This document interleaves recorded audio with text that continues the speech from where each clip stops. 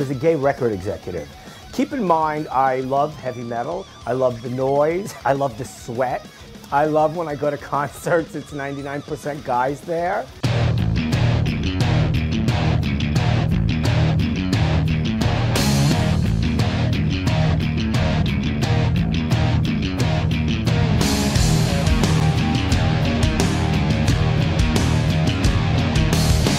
And then all of a sudden, this important little cassette came across my desk.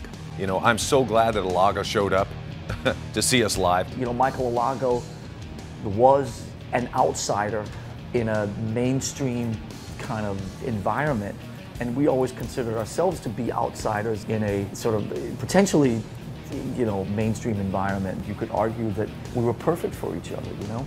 We were part of this worldwide new music thing that was happening.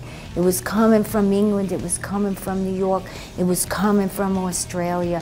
It was exciting. He was out to make it in the music business, and you knew it. As cute and as sweet and as friendly and as enthusiastic as he was also pretty seriously aggressive. Because when you're young and you're in a rock band and you go on the road for the first time, and you've read Circus Magazine, and all your heroes are drug addicts and alcoholics, and so you want to do that too.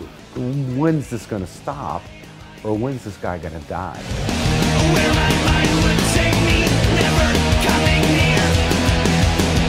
Scared my